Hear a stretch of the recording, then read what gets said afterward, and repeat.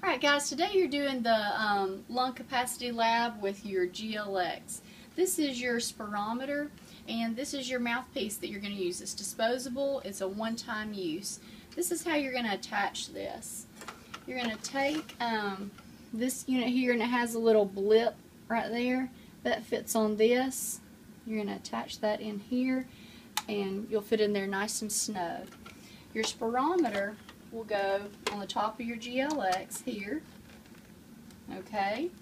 And what you're going to do is you're going to breathe into this unit. Notice it has a long side and a short side. You're going to breathe into the short side, okay? So this is what your instructions will tell you to do. You want a graph that kind of looks like this.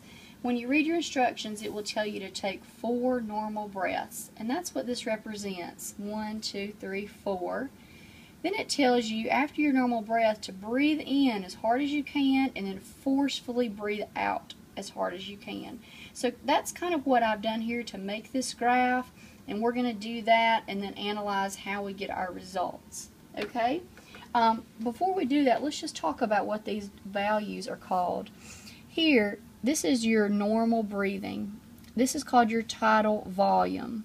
And a normal value for that is about 500 milliliters. Over here our scale is 0, 1, 2, and this is liters per second. And so as you can see, about halfway up is about 500 milliliters. Okay?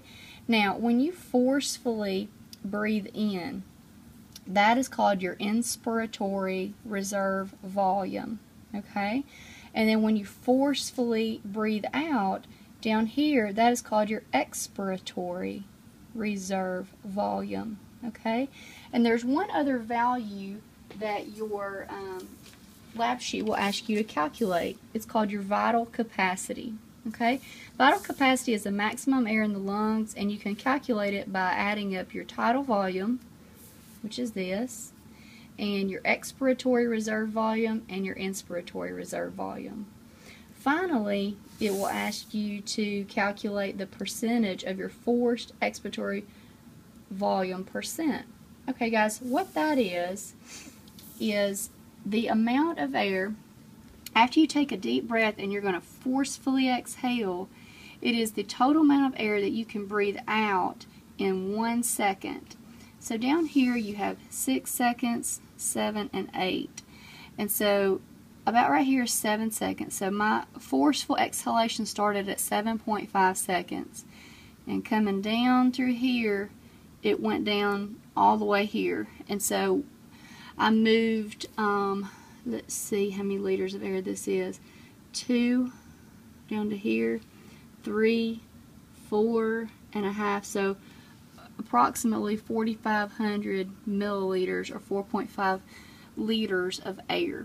Okay, to get your percentage, what you're going to do is you're going to divide, okay, a value that we just talked about, this forceful expiratory reserve volume for the first second. You're going to divide that by your vital capacity. And in a healthy lung, it should be somewhere between 75 and 85%. Okay, so what we're going to do now is look and see how to carry out this test, and then we'll look at our values, okay? So this is your collect button. This will start your experiment, and it makes sense for you to have maybe a partner to do that. Your directions will tell you to hold your nose, and so it's kind of hard to manage all this on your own, so you may want your partner to push the collect button, okay? And so it wants to know how much air you breathe in, not through your nose, just through your mouth. Okay, so and then also the directions tell your partner to count for you. 1, 2, 3, 4, breathe in, breathe out. And so I kind of know what to do, so you'll kind of see me doing that. Okay, so also it'll tell you ready. When it's ready, it'll show a green light. Okay.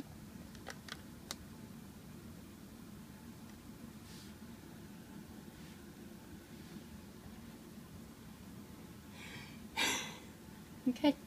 Oh, goodness. So you saw, I'll hit stop. Those are my normal breaths, and this is me breathing in very hard and breathing out very hard. Now, to look at this a little better, you're going to scale your graph. hit F2 to scale your graph, and then what we'd like to do is move this so we can see a little better, and we're at 2-second intervals here, so we're just going to stretch that out a bit, and then we're going to print. Come to F4, down to print. At this point it says press F1 to start, but actually I want you to go ahead and press F4 once, press F4 again, and then press F1 to get your graph to print. Okay.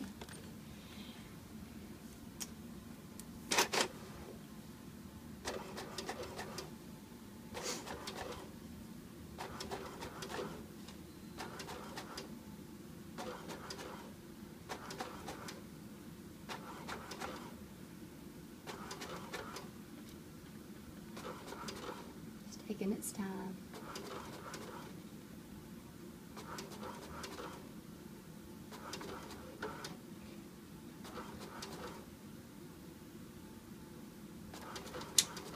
Okay. Alright, so here are my normal breadths. Our scale is a little bit off here. This is 2, 4, 6, 8. Looks like we need some new ink. And this is 2, 4, 6, 8 as well. Okay? And so your chart will tell you to kind of copy down what you have here, or you can label your graph and turn that in. Alright, thank you.